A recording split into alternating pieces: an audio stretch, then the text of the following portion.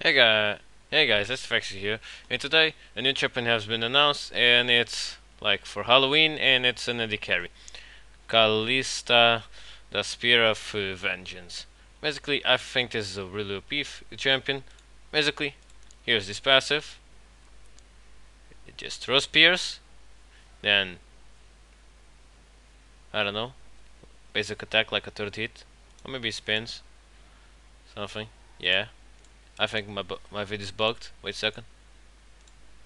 His W is basically throw spear and hit. His A is like, I don't know.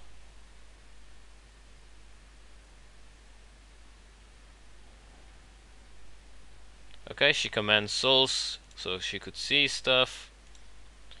His A is like, we could see the spears are stabbed.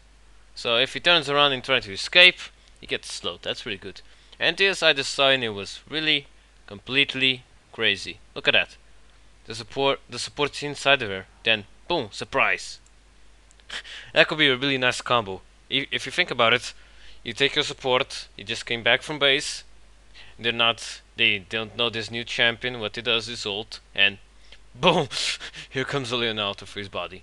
And you could see her gameplay here a little bit, and you could see her laning, marksman, like I told you in the carry, controls souls and has a spear. Then he dances, and he's good with Leon and all that.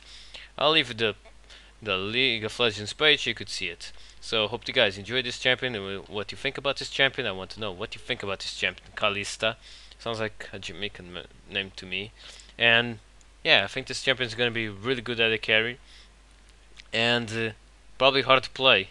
I like the way League of Legends are making a more, instead of being basic characters with these basic attacks, they're making really difficult champions. They're making this game harder to play.